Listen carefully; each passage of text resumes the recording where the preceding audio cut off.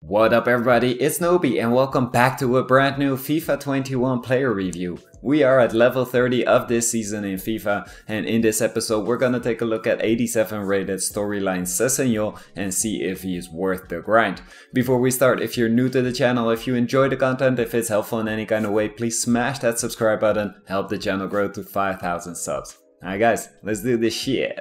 So first things first, Ryan Sessegnon, 5'10", high medium work rate is ideal for a winger, left footed with 4-star, this all looks very good. Taking a look at the pace, we see a 92 pace with 91 acceleration and 92 sprint speed, so that is phenomenal. Also the agility and balance is beautiful with 93 and 96, and he has 94 composure, so this guy with that height, the pace and the agility, balance, composure, he will feel very smooth in game. He also has 84 dribbling, 89 ball control and 86 reactions.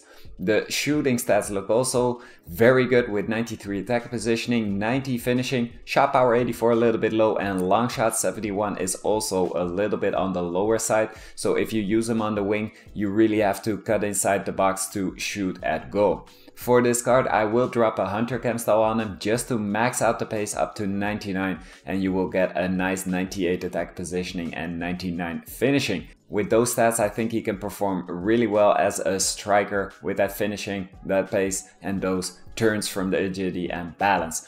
If we look at the passing stats, we also see very good stats. 88 vision and short pass is of course beautiful. 75 long pass is a little bit on the low side, especially for a winger. He does have 91 crossing, which is one of the highest crossings in the game. That is very good with that 86 curve. Downside to this card might be the physicals. 70 strength is a little bit low, 72 aggression also, so he will get bullied off the ball by most defenders. He does have 87 stamina. For player traits, he does have the finesse shot trait, no flare, no outside foot, but he does have 4-star.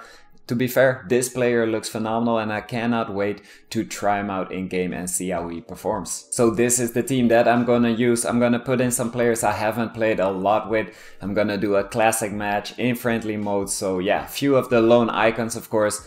It is always fun to play with these. So, to start with, Fernando Torres and Mbappe, they will be the strikers. Left mid will be Sessegnon, Guendouzi on the midfield with Maradona and Figo. Singraf and Boateng, haven't used these players before. Puyol also, I haven't used him before. Zanetti and Van der Sar in goal. Obviously in game I'm gonna try Sessegnon out as a striker and Torres will be on the left wing. He is the one. Watch out for the counter. Oh, come on. Guendouzi is too slow. Singraven is too late. Oh, he's through. Oh man. 2 minutes in already the counter goal. FIFA 21, welcome back. Oh my days. Let's see if we can get a kickoff glitch. Also FIFA type things with Maradona. Maradona with the skills. Heel to heel. That's a little bridge. A little bit out wide. Mbappe. Mbappe with the bridge and the finish, there we go. Typical game of FIFA, 1-0 within 6 minutes. Maradona with the pass onto Sessegnon with the ball roll and the bridge, nice. Look at that pace. Cool skill moves and the near post finish, oh my god. That shot power felt like 99 instead of 84, holy moly, what a goal. At it, ooh, Van der Sar with the save. Can we get a quick counter from this corner? Sessegnon. Beautiful skill move. Torres is making a run. Ball goes to Mbappe in the center. Maradona. Maradona loses possession. Torres. Onto Sessegnon. Sessegnon. That skill move is so effective. Oh, try to do croqueta. Watch out for that counter again. He's on the wing with Crespo. Boateng isn't the fastest. Singraven doesn't have it, and a cheeky little shot. 2-0. I cannot believe this shit. Maradona with the pass onto Sessegnon. Sessegnon with the turn, loses possession. Puyol gets it back. Torres with the 1-2-1-2 with Sessegnon. Mbappe. Mbappe with the skills onto Sessegnon, heel to heel. Croqueta fails, but Mbappe still has it. Torres, where's Sessegnon? There he is. With the finesse. Oh, well, damn, I have to say, that shot power is really good. I know it says only 84, but it feels like 90 plus. What a flaming shot. Januzaj. Onto Sessegnon. Sessegnon with some space. That's a beautiful pass onto Mbappe. Mbappe, oh, he bottles it. Still possible? No, no, no.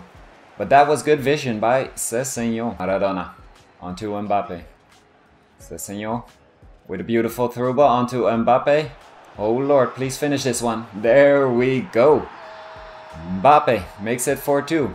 What a great pass by Sessegnon. Januzaj is too late. Oh wow. When you player switch, sometimes it is so wonky. So wonky, that player switching. Mbappe onto Zanetti. With the ball onto Mbappe. Onto Sessegnon. Oh. Sessegnon loses the possession. That was that 70 physicals. Now he got the counter.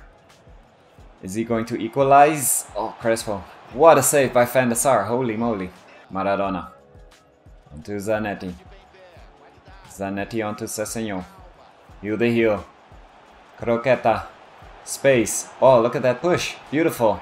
And the finesse. Oh, wow. 70 strength, but he just pushes that defender away. Sessegnon with the hat-trick. 5-3 up. Torres onto Mbappe. Sessegnon with the step overs. Sessegnon with the finish. What a save. Still possible.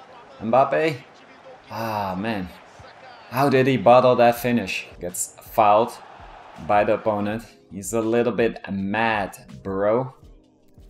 And he's gone. 5-3. Alright guys, I've played a few matches with Sessegnon and I think this is one of the best storyline players that we've had so far in FIFA 21 and FIFA 20.